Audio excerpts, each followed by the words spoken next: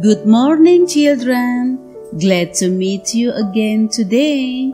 Before we start our activities, let us start the day with a meditation with God's Word this morning, taken from Journey to God's Promised Land book, written by Pastor Marolap Sagala.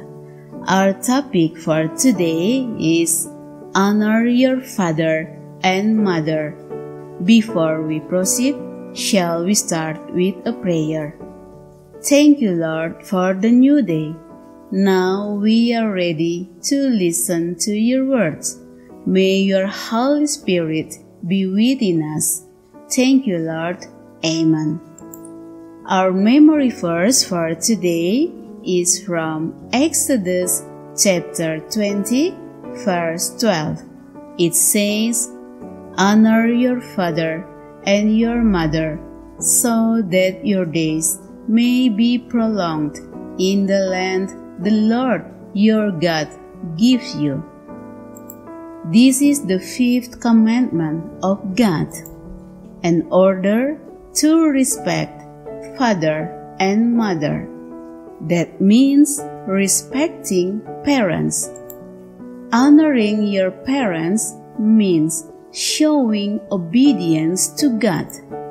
Respecting parents is a sign of respect and love for them.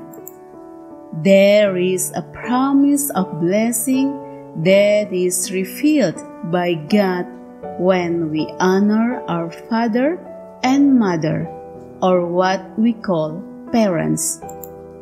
The first promise of blessing is long life. Longevity is a reward for respecting parents.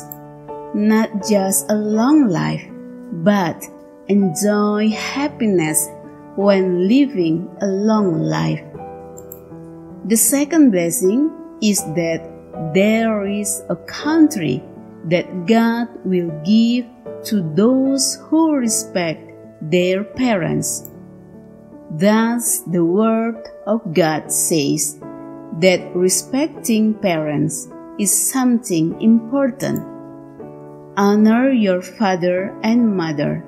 This is an important command, as is evident from this promise that you will be happy and live long on earth.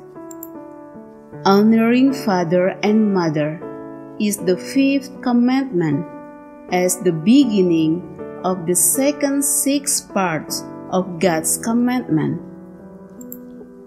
The command to honor father and mother is the initial foundation so that we can respect and love others. How can we possibly respect others unless we already respect our parents? So, children, let us respect and love our parents. This is the end of our morning worship.